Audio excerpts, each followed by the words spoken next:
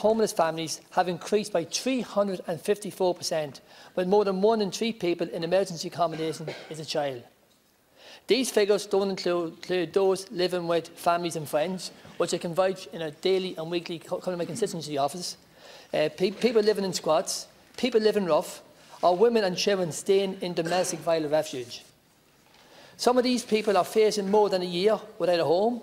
It could be 2, could be 3 years. Babies have been born into homelessness, and this is causing serious damage to the children, causing serious stress for the families, and causing a lot of breakups. Minister, if you're working in the private sector and spending millions, as you say, you will be fired. I live in Louth, the wee county. We have 4,763 on the waiting list for social housing. Out of that, 2,990 are in HAP, causing millions with nothing to show at the end. The council have plenty of land to build on, but have loans in them. They were requested by your department to buy, and they can't afford to pay the loans.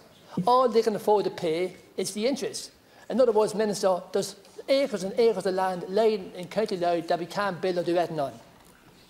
Louth was hoping to build 347 units, but only managed 37, only 10% of what they were asked to. They have no money. Over 100 unoccupied houses in the area.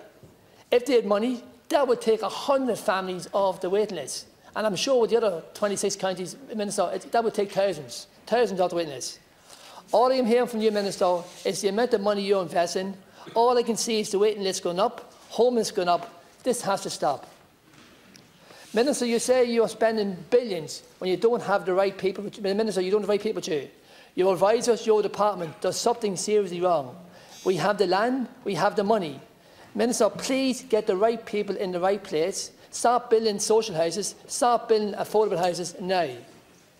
Minister, I keep repeating myself again, Minister, I worked in the private sector, Minister. I'm telling you, Minister, the results we have at the moment is, if you worked in the private sector, you'd be sacked. And I don't see any reason why you shouldn't work in the public sector.